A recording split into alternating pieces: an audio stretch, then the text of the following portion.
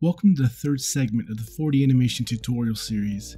In this video, we will be producing our 4D animation using the layers built in within Lumion.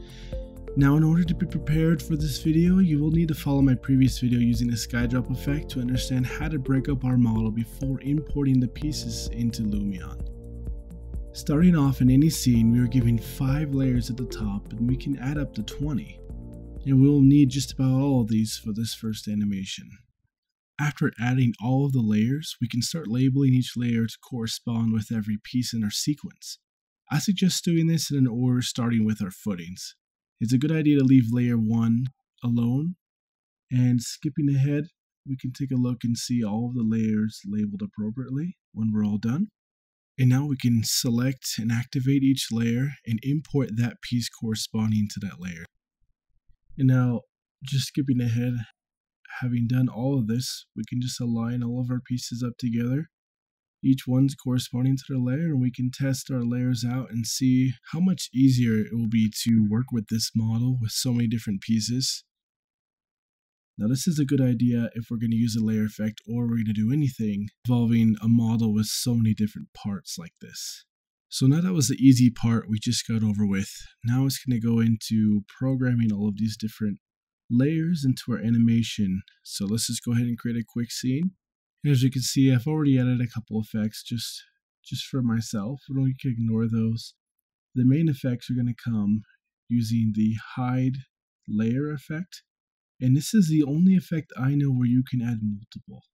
And in this case, we're going to need to add as many layers as we have. So let's just go ahead and add 20. And if we need to erase them, we'll go ahead and do that. Now, after we have them all in, we need to start setting the slider to hide each and every layer. And I would recommend doing it in order like I'm doing it just here. And eventually what we're going to do is we're going to gradually unhide each one of the layers. I think you guys are kind of understanding where this is going. After doing a quick calculation with our 30-second time we have, I figured out we should set up a layer to appear about every 1.5 seconds to keep a consistent flow for all of our layers. Now I'm keyframing each hide layer effect to start on its corresponding layer, and then having it jump to layer 20, which will reveal it somewhere in between the 2 frames I set. And like I mentioned before, as long as we remain moderately consistent, this will work out well and flow nicely with our calculations we set up before.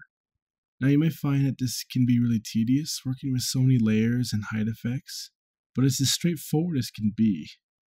And this might give you appreciation for the skyfall effect, which does this all for us. Now this is officially ready to render. And after we've done all of this work to set up all these layers, we can experiment with multiple camera shots, set them to 30 seconds, and copy and paste this entire effect stack and see which ones we like best. So I thought I'd show another method of compiling a different type of 4D animation by blending the layer transition in post-production. And to do this, we would need to copy and paste our entire clip until we have one for each layer. Then basically we can delete one hide layer effect gradually until we have a clip with every piece unhidden. So here you can see the result of fading between all of these different rendered clips. And so it's even more work, but it adds some nice smoothness. But here's our original clip we can get directly from Lumion using the layers we set up. Now I would recommend using layers on all of your projects regardless. And then you could have the organization plus the ability to toggle specific things on and off with the hide layer effect. Layers also help when Lumion starts running slow in larger scenes. There we just set trees or lights to their own layer. And here you're seeing multiple scenes using the same effects we set up in the hide layers just by copying and pasting the entire effect stack over to different clips of the same length. And that is all for this tutorial. I hope you found this beneficial in your workflow, and until next time.